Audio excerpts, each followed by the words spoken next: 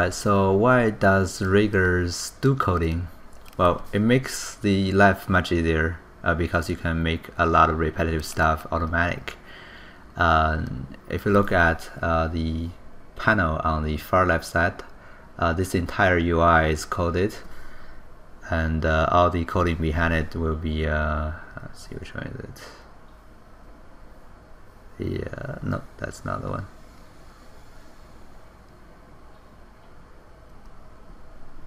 I have too much tab open. This is the one. I have 600 lines of code to support this entire UI, and it can do a lot of things. But let's just see how this is helpful for maybe this particular part. For example, if I want to do the other side, right, I can grab those, right, and then I can go do the convert thing to a polygon to the curve. Okay, CRV, DRV, right, Abra. Okay, and then I can just select this and then go to the create joints along curve, and I can just give it a name, JT, left, right, Abra. Okay, and I want 3 joints, and then just create joints. I create joints for me automatically, and it does the grouping, locator, and joint for me, and it's positioned them all correctly and gives them the right U value, so I don't need to do it every time myself, and it's gonna be a huge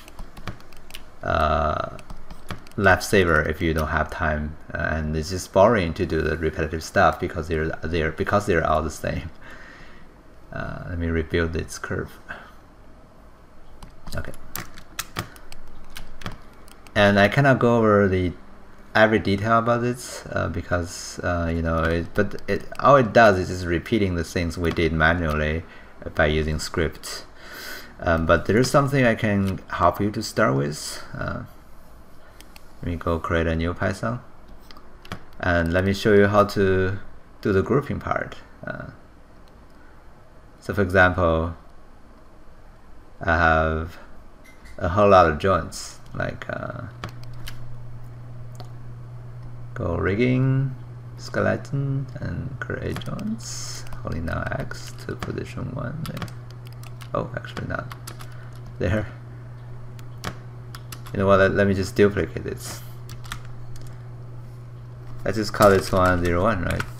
And then let's say I have that much of joints. Okay, so how do I even do that manually? It's just a lot of things and repetitive, and all you want to do is just the locator and the group on top of the joint, and that's when you want to use coding. Okay, let me just position them into random places so we can see them all differently.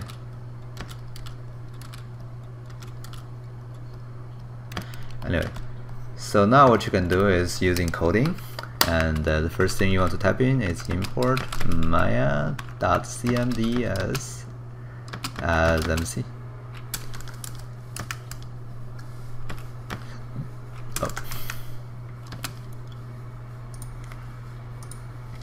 I have the auto completion here, which is the command completion, so it shows me what is possible here.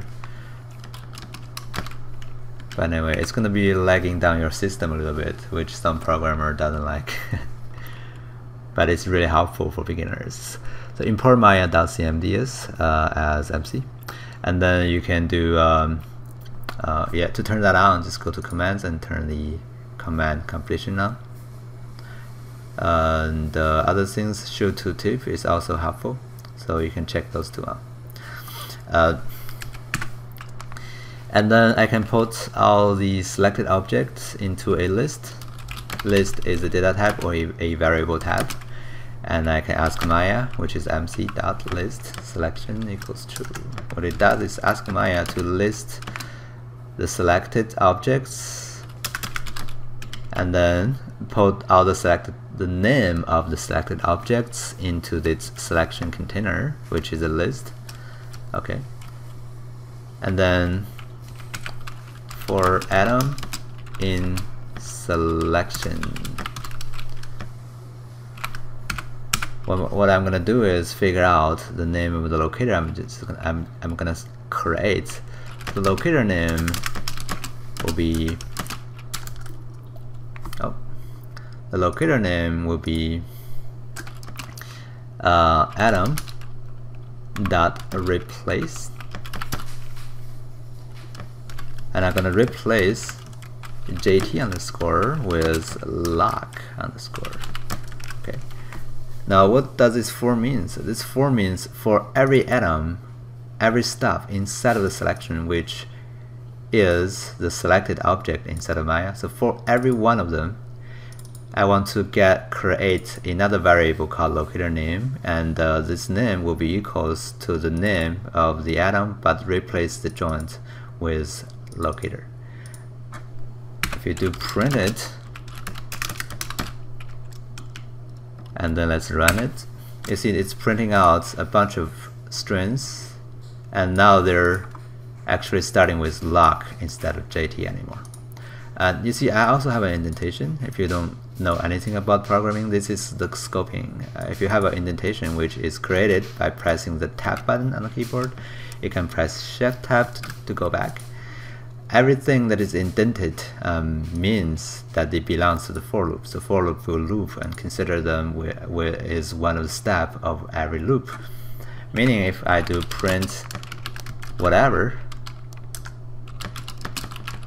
and then run this, it's gonna print whatever every time when I loop through one of the elements. But if I don't have that indentation and I run it, it's gonna only print whatever once, because it's not belonging to the for anymore. So this one will be executed after the entire for loop finished. Okay, that's the scoping.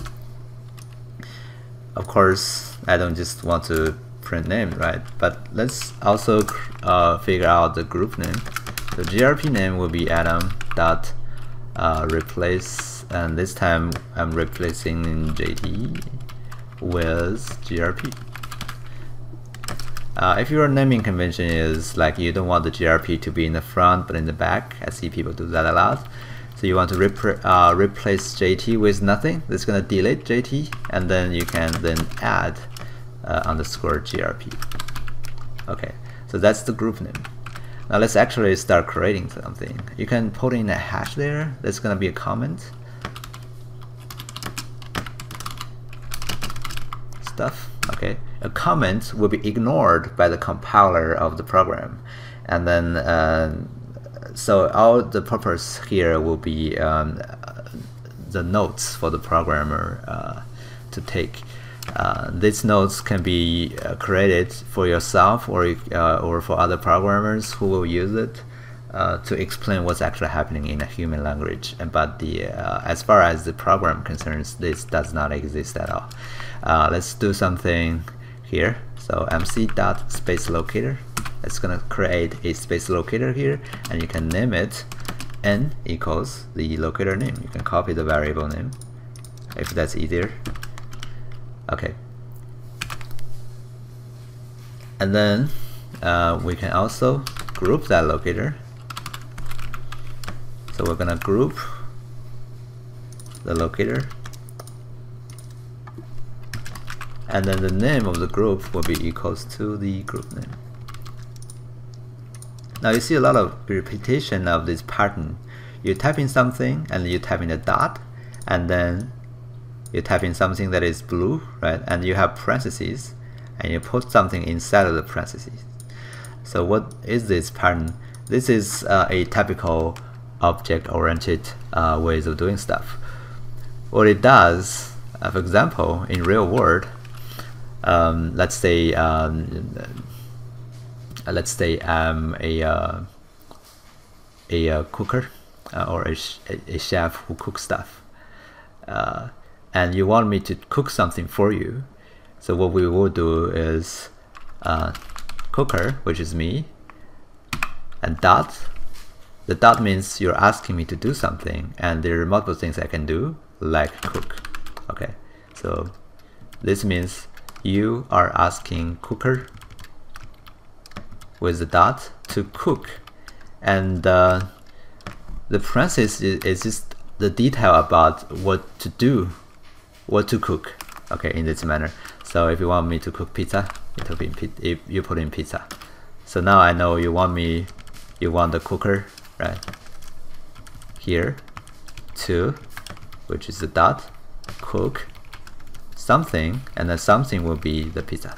Okay, so that's what that is. So in here, what we do is MC is now representing Maya. That's because we import Maya's commands as MC.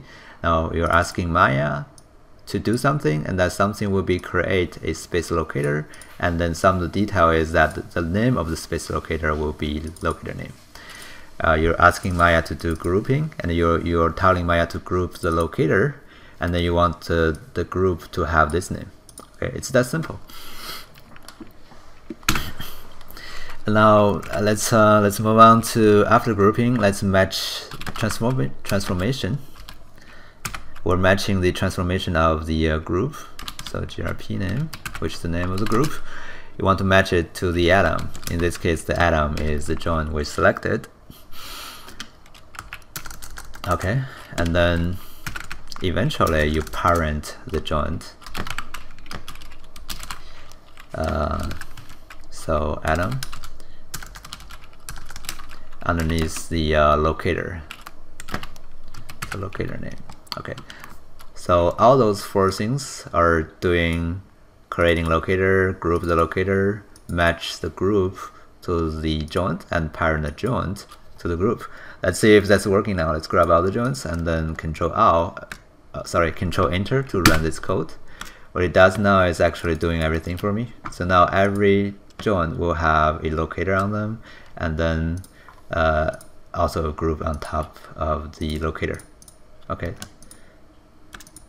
So you see why the coding is much more convenient than doing that manually every time. Okay.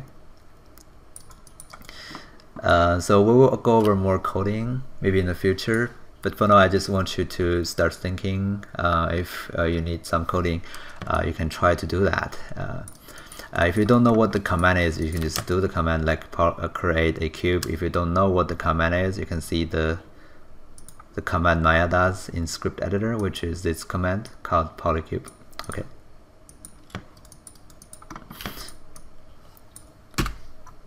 Oh, I shouldn't delete that. So that's for the coding part we have went over in class. So thanks for watching, and I'm gonna see you next time.